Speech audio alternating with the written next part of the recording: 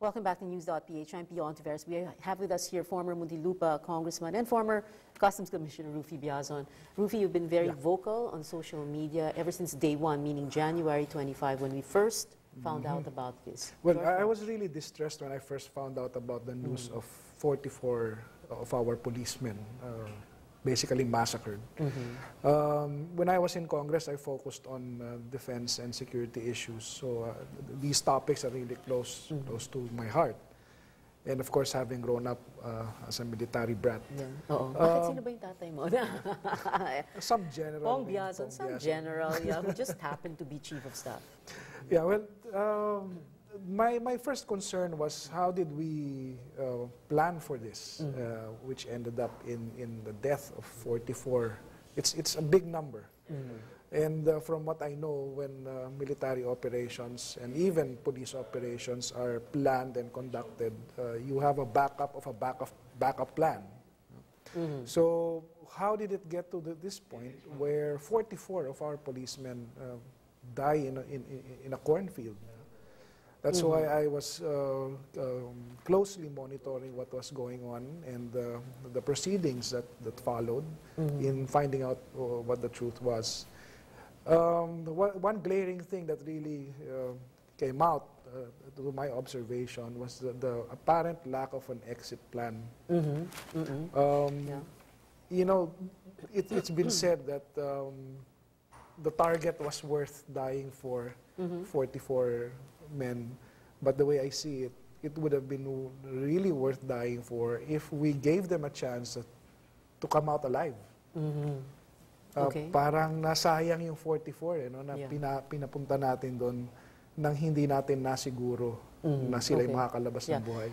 There's one big question, no? Did the military really not send in that reinforcement that was needed? Because, as they said, kulang ang info at hindi kumpleto, etc.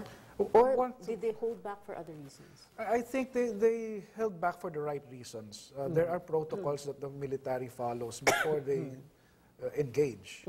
And from what I've been hearing, they were indeed following those protocols.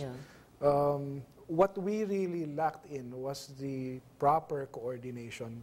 We understand that there was no coordination with, of course, with the peace panel because we are not sure about the leakage of information.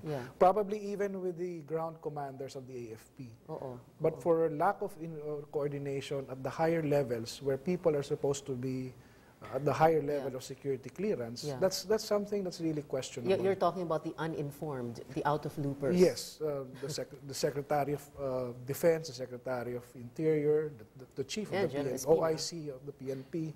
Well, whose fault is that? Well, yung dapat kasing nagbigay ng information, no? If the plan was hatched at the level of the SAF, because that's what the SAF commander was saying, that he's responsible for that. And then they could have still done coordination kasi pwede naman lang ginawa is to inform at least up to the level of General Katapang if they really don't trust anyone else. Units could have been placed on red alert without having to be informed of the details of the operation, just so that in case there's something like this happens, it's easier to mobilize troops. Even as simple as the area where the SAF operators were moving, that could have been shared at the higher level of authorities. Ruffy, who should be accountable for this? Well, it would depend now on, well, at this point, the way I see it, everything is falling on the shoulders of General Napeñas. Is it really all his fault? It's difficult to believe that everything happened just at his level. He's a unit commander. They're higher ups. And even though there's an opinion that the principle of chain of command doesn't apply with the PNP, we all know that it does. Everyone in the PNP knows, recognizes, and practices the chain of command. So having a break in that loop gives us that question that was it really worth it to have a sacrifice of 44 staff men? Okay, so you had Alan Purisima resigning. What should he do next? Well, I don't know if he has enough information that he could share with the people. Because if we all want, all of these should be justice for the 44. Okay. Yeah. No, I think all of the things that are happening now is supposed to give justice to these men who gave their lives for the country. But never mind the other side issues. But the reason I brought it up, remember at the Senate hearing, you advise and not a command. No? And then you have the situation where you have the suspended and the now resigned Chief PNP and the OIC Chief PNP. So you have this parang two fulcrums of power, or for lack of a better word, and then you have President Aquino there, who is the appointing authority, who can, because while Alan Purisima is there, then there is no other man who can take his position, right? Well, the next best thing for the PNP would be to have a permanent leader appointed. So that would close the gaps in leadership, and accountability would be established. Okay, final words, Ruffy. Just summarize everything. What's well, I'm going to comment on the video that you showed. Yeah. You know, it shows the brutality of the enemy, but that brutality was brought on by war. They did not wake up one day and just that morning just decide to shoot some people lying in a cornfield. They earned that brutality, or they got that brutality from living a war in their daily lives. So that video should really be a more compelling reason for us to push for peace.